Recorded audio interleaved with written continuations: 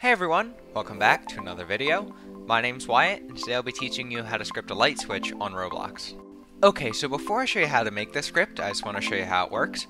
So all we have to do is come over to the light switch, click it, and the lights turn on, and then we click it again, and the lights turn off. Okay, so now that you know what this script does, I actually want to show you how to make it.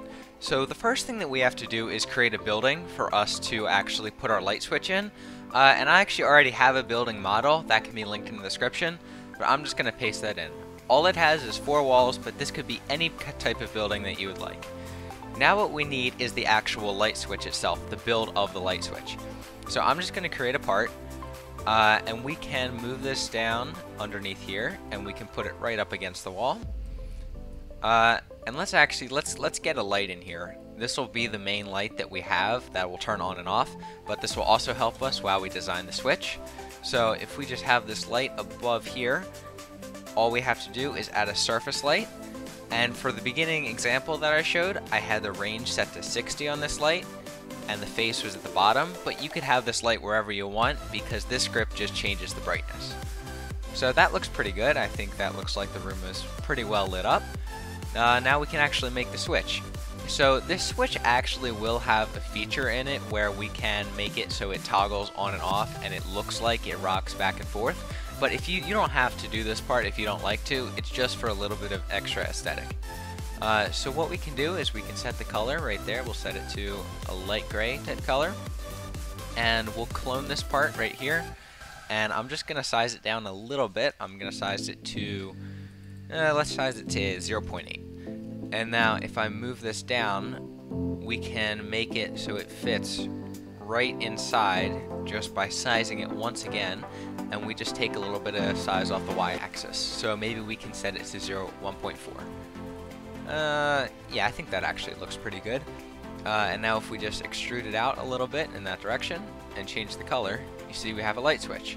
Now, I'm going to do, for this example in this video, I'm going to do the rocking feature, so it'll go back and forth as you turn it off and on, but you don't have to do this. If you don't want to, all you have to do is create one part, but we want to do the rocking, so we have to create 2. So we have one for the off position. This will be the off light, so let's just name it off.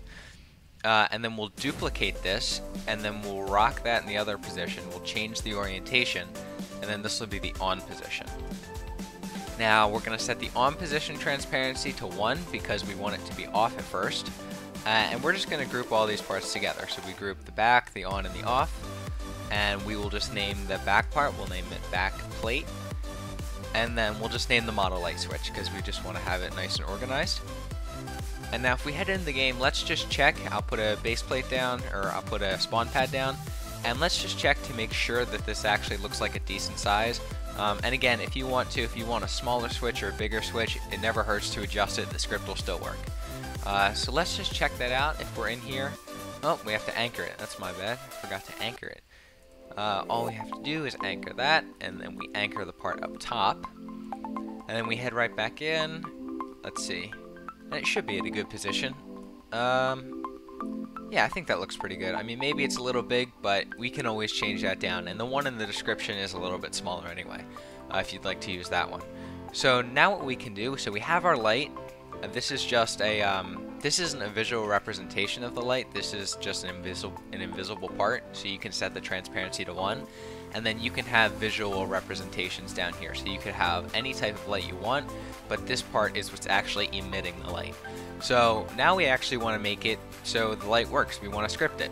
So the first thing we need to do is create a click detector under the light switch so that we know when the player clicks on the light. And then now we need a script that actually gets the click, and we actually detect when the player clicks. So we have a script. We're just going to name it switch script, just for everything to be nice and organized. And the first thing we want to do is actually have a reference to that click detector.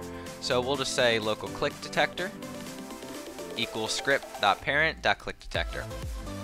And then after this, we want a reference to our light. We don't want a reference to the light part, so it's right here. We don't want a reference to this part.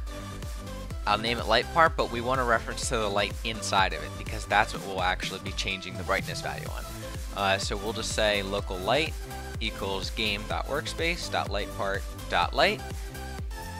The surface light And then from there, we're gonna have two variables. We're gonna have a light on variable.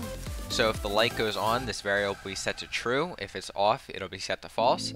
And we'll have an in progress variable, and this will prevent people from spamming the light. So you can't click it 100 times and break the light. You can only click it once it's done turning on or it's done turning off. And then from there, we can actually get into handling the click. We can hook into the clicked event. So we'll say click detector mouse click, and then we'll connect that to a function just like this. And then the first thing we need to do is we need to check if in progress is false. As I was saying before, we don't want people to be able to spam the light. So if in progress equals false, if the light isn't being turned on currently, if it isn't fading in, because we have that little animation, if it's not fading in, then we want to say it is fading in, because after this we're going to actually make it turn on. So we'll say in progress equals true, just so we have control over that. And then from here, we want to check if the light's on or if the light's off. Because it's only one switch, we need to see if the light's on, we want to turn it off, but if the light's off, we want to turn it on. So let's say if light on is equal to false, then we'll do whatever code. So we'll say print turn light on. Otherwise, we want to print turn light off. And then from there, we can actually run the code that will turn the light on or turn it off. So what we need to do is these next two lines, if you want to do the animation with the switch so it rocks back and forth, then you write these two lines, and if you don't, just don't write these lines. So what we'll do is we'll say script.parent.on. So script.parent.on, that is this right here, it's the on position of the light. .transparency equals 0, so that means it's visible. And then we'll say script.parent.off.transparency equals 1, so that means it's invisible.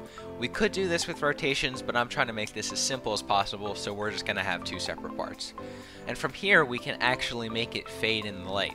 So the way we're going to do that is with a for loop, and we could use tweens, but a for loop's easier in this situation. So we'll say for I equals 1, 10, do. So this means it's going to loop through the code in here 10 times. And then inside, we're going to say light.brightness equals light.brightness plus 0.1. So that means if we're doing this 10 times, 0.1 times 10, that's 1. So our end brightness is going to be 1. If you wanted your end brightness to be 2, you could increase this to 0.2 each time, or if you wanted it to be a little bit slower, you could put this number at 20. And then from there, all we have to do is put a weight. We have to say weight 0.05, just so that it looks like it's fading in, so it's not just instant, like it goes through all the numbers, it goes through the loop super fast. We do need to have that weight. And then after that, the light would be on, so we need to set our variable light on to true so that our code knows that the light's on. Light on equals true. And we can actually head into the game. The first thing I'm going to do is actually turn this light off, because we do have the light off variable set to false when we go in. So let's just head in, and right now we should be able to just turn the light on. We won't be able to turn it off yet, but as you'll see, we can turn the light on. So now all we have to do is make the code that does the opposite. It turns it off. So I'm actually just going to copy the code that we had right here, and all we have to do is say print turn light off. We have that. And now we want to say on.transparency equals 1, so that light part right here, the toggle part, we want that to be invisible, the on one, and we want the off one to be visible. So we'll say script.parent.off.transparency equals 0, so it looks like it's actually toggled off. And then from there, we can keep the for loop, and all we need to do is, since we're decreasing the light's brightness instead of increasing it, we just change this plus sign to a minus. And then we just need to say light on equals false, because it's not on anymore. And then if we head in the game, we can test this out one more time, and we should be able to turn it on and turn it off. Just like this. Oh, actually, what I forgot to do one more line. And sometimes you'll forget things like this. You have to set in progress to false at the end, because right now we're saying in progress equals true, but after the light's already finished turning on, we want to set it to false again, because we want the user to be able to turn the light on and off. Again, we want them to be able to continue the cycle. So we have to have that line right there. My mistake. In progress equals false at the end. So let's go in. We can try it. The light goes on. and then the light goes off, and that switch is rocking back and forth. And if we spam it, you'll see it'll only turn off and on. It's not going to turn off and on every time. It's going to wait for it to be done and then do the next action. Thank you so much for watching, guys. I hope you learned something new today about scripting on Roblox. As always, I'll have the pastebin link with the code and the Roblox model link in the description of this video, and I'll see you guys later.